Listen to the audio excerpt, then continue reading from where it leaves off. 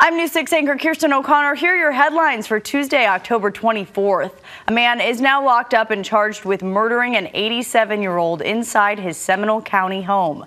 The victim was found dead by a friend yesterday at Norwich Circle. 23-year-old Edward Marrero was charged with murder late Monday night. Winter Park police are trying to find the men who robbed a woman at gunpoint in the parking lot of the Ale House on Lee Road. The victim was walking to her car when the attack happened late Sunday night.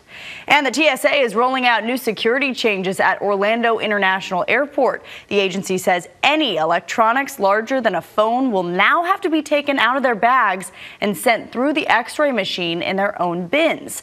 The TSA says the change is being made to, quote, stay ahead of evolving threats. Get breaking news, weather, and traffic around the clock on clickorlando.com. That's your News 6 update. I'm Kirsten O'Connor.